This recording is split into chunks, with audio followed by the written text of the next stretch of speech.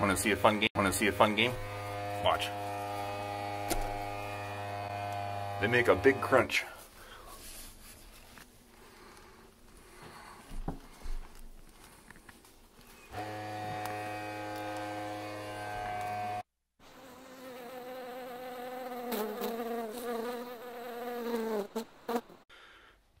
Hello everybody. Today we have some European Hornets that have eaten through drywall. These are the very large ones that were the same from that El Camino video that we did last year. So these guys in nature typically build in the hollow trunks of trees, but whenever they're coming into someone's living area, they'll build in your walls. And they build pretty large nests, and when they run out of room, they will eat the drywall in order to expand their nest. So that's what they did here. They made it through this drywall, so we put the cardboard up so that way they won't come pouring in. So what we're going to do first, we're going to open up this cardboard, blow the powder into their nest, and then cover it back over to give the nest a few minutes to die off a little bit. We'll take that chance to set up our other equipment for taking them out of the wall, and then we're going to pull the whole nest out of the wall. Enjoy. So have at it, Mike. And this is Mike. He's the technician that I hired this year. You've probably seen him in a few of our other videos already. Pull on it. It looks like we got that duct taped to the wall. Yep. You didn't bring your hot tool up, did you? I didn't not, but I do have my Swiss Army knife here. Here you go.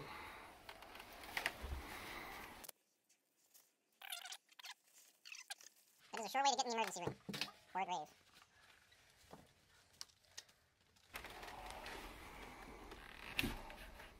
Okay, so first we're peeling back the duct tape to pull the cardboard off the wall. They have probably finished eating through the drywall. You can set the duster down while you're doing that if you want. So you'll probably see a few of them pop out here. There will probably be a hole already in this wall. Watch, as soon as I make this prediction, they're going to make a fool out of me. What was that? Oh, the knife? Okay.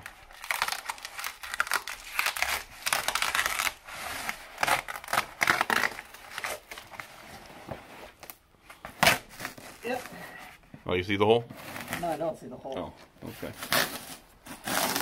Okay, so let's go inspect. Do you feel a soft wall anywhere? Not really.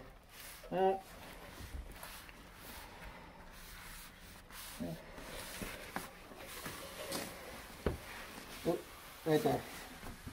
There it is. Yep. Okay. So what we're going to do, we're going to poke our duster right through that hole. You can see, I don't know if the camera's picking it up, if you can see us actually moving the wall. No, the camera's not really catching that, but we're going to poke the duster through the hole and blow the powder in, then close her back up.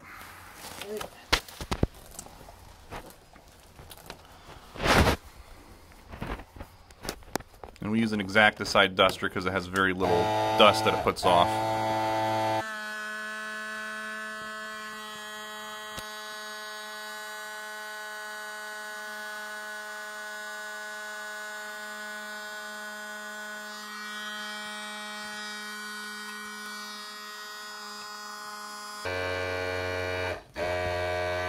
Turn your pressure up.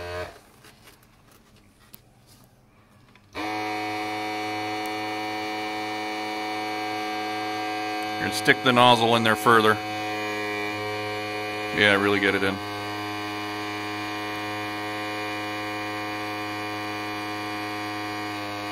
Okay, that should be enough to get them started. Okay, let's close this back up. Alright, I put the tape on the table behind you. I'm going to hold this closed while you tape her up. Here, listen to that.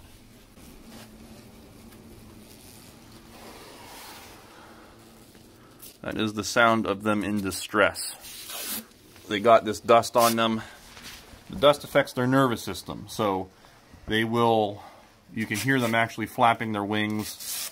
It kind of makes them fly funny, walk funny, stuff like that. So that sound is them in distress being affected by the powder.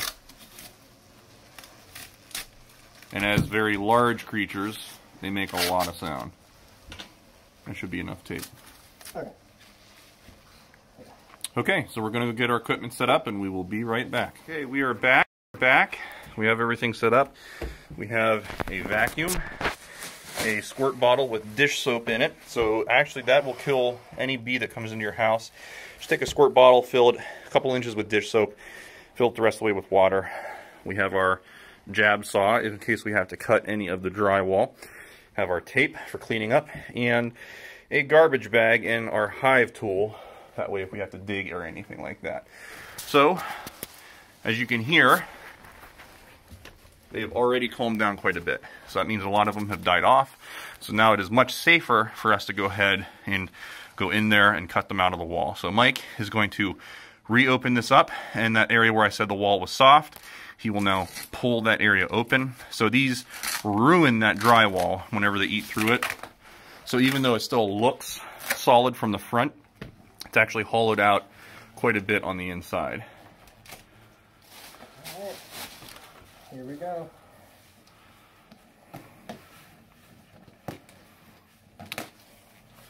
So as you can see, that's pretty good size. What'd you get? You just playing for the camera there? Oh yeah, we're good. Okay. Okay, and here we have a European Hornet that has already escaped. That is what they look like.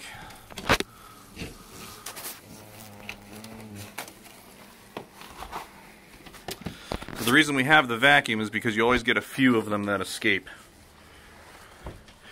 And you have to vacuum them up. Soapy water will kill them as well. Once he gets that open, we will resume this video. Okay, so Mike is now going to cut a little bit of the wall away. That way he can get access to the rest of the nest. So you can see they stack quite a few layers of comb on top of each other.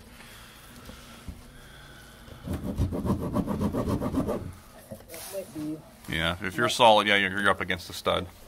So just start pulling in and start pulling them out.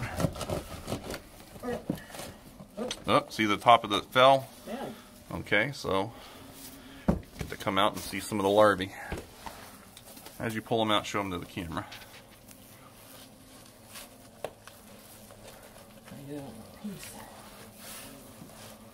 Yeah.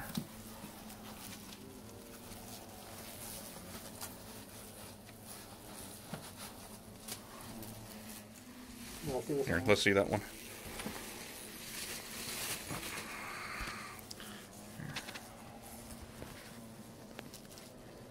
They are very large nests. Got this guy crawling on me. He's trying to sting me. Trying being the key word there. But you can see these are already being affected by the powder. So they're having a hard time. Look at those larvae, how big they are. This is my hand for reference. So that larvae is wider than my index finger. And that is about the length of my index finger to my first knuckle.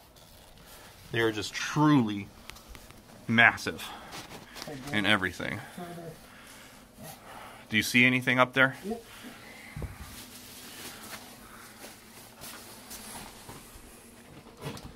So the reason we leave lights off is because they always fly towards light. So we like to have them collect on the windows. That way we can go in and just capture them. Oh yeah. And this is Mike's first time with European Hornets here, so his blood's probably rushing right now. Yeah, they're a little bit bigger than I expected. Yeah. Not to embarrass him on camera here, but these are intimidating the first time you try them. I was very scared my first time. Of course, my first time I didn't think to put the powder in first, so I just had them all coming out at me. All in a full fury.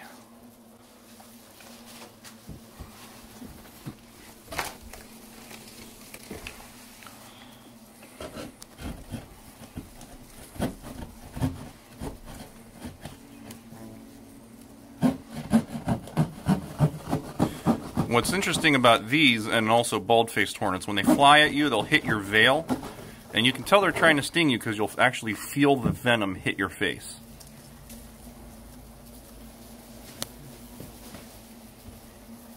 And if you're not wearing protective eyewear, it'll actually get in your eye. It hurts really bad. It feels like you got stung in the eye.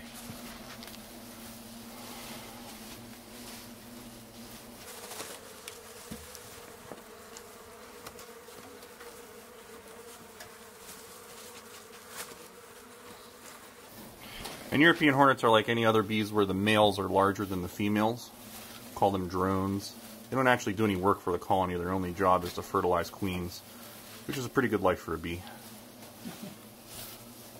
But those are really the big ones.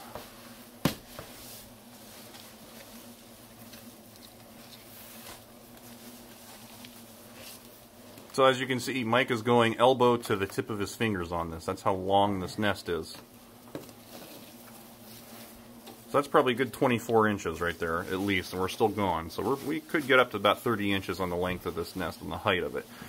So like I said, they only eat through the drywall once they run out of room, so you don't ever get small nests doing this. They're always big.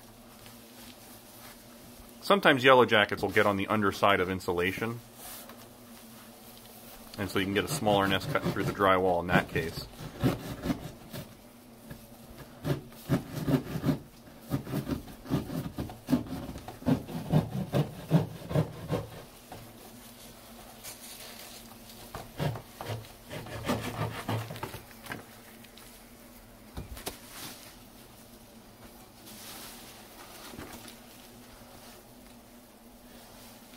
Here, let's see that one.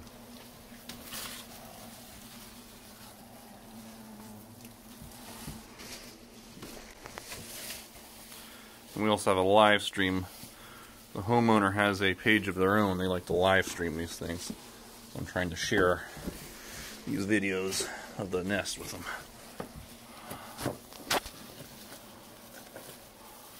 That is a big nest. It's still going. Yeah, I think. How much you want to bet that goes all the way to the ceiling? I think I hit insulation. Oh, you hit insulation? Okay. I think so. Yeah, feels like it. Okay, so that's about another 3 or 4 inches up there. So I would say, I mean, that's got to be what? Let's see, this hive tool is what, 12 inches? It's a 12-inch hive tool. Yep. So it started about there. That's close to 3 feet. That is close to 3 feet. I'd say we're about 30 inches in height on this nest, at least 30 inches.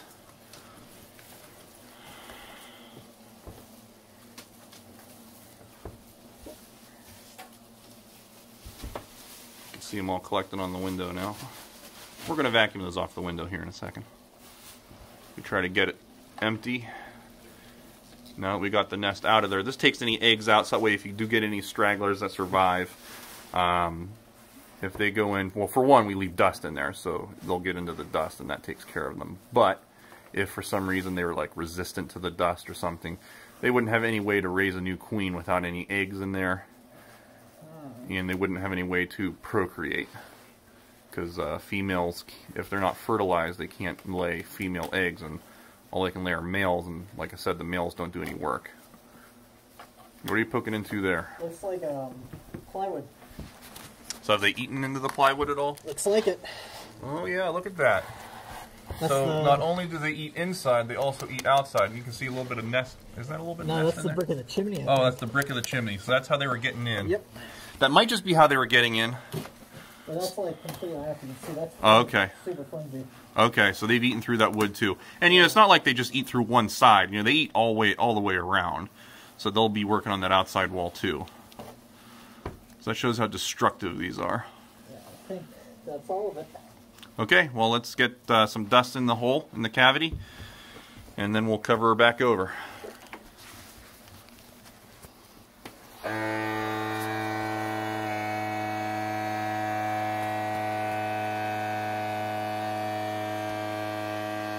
Dusting, so we have replaced the cardboard. We are now going to tape it back onto the wall. At any given time, you get a good portion of the nest is out getting food. So taking the nest out of the wall isn't going to kill those. You have to leave that dust in there for them to get into.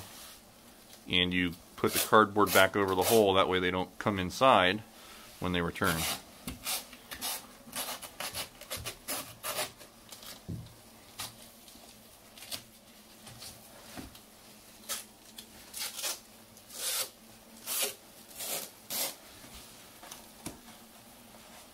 And you have to get a pretty good seal, because they will find even, just a couple millimeters is all they need.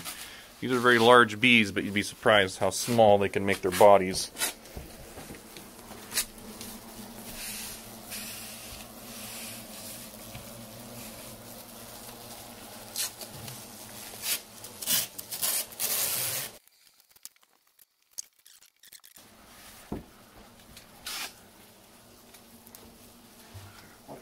won't tell him about that one that was on his back.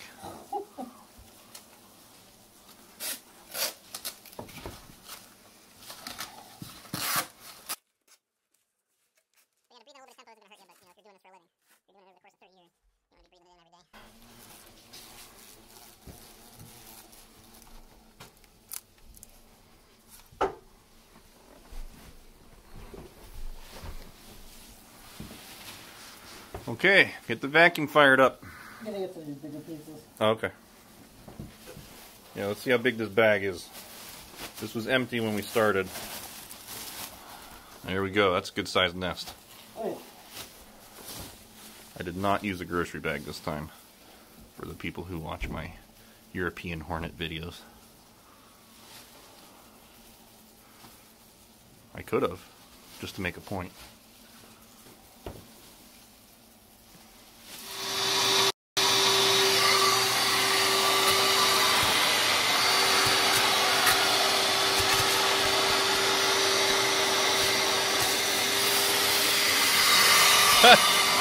Big enough it got stuck in the entrance.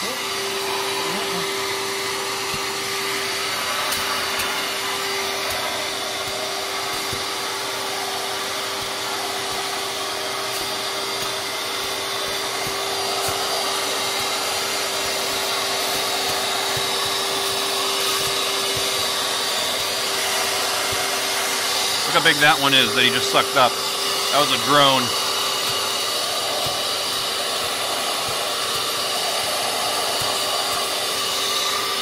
I don't know if you can see it on the video, but out on the chimney there's one falling around being affected by the powder. Can't really see it. Alright, there's one up here, Mike. One in here.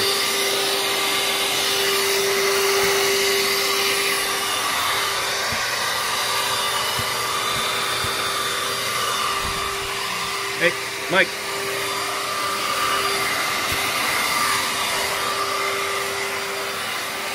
That's why I wear ankle straps.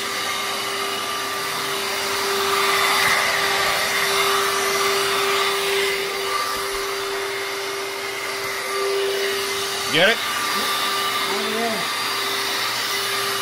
Okay, gotta get the larvae off the ground, then we're done.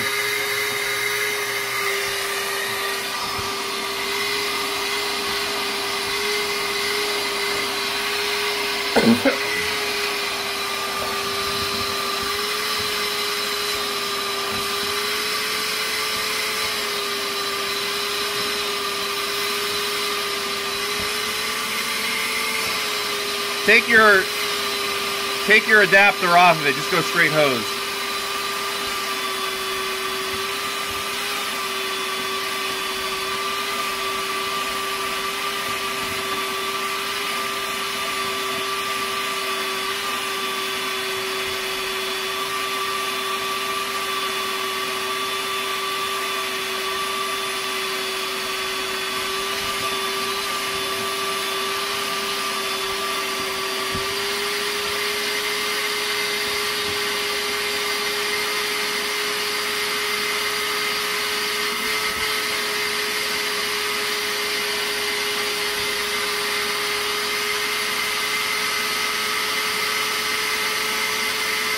You're jammed up. Turn it off. Okay, well we just got a few more things to clean up here, but that'll be kind of boring for you, so we'll end the video here.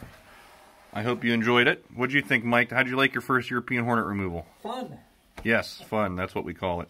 Please like, share, and subscribe, and watch all our videos.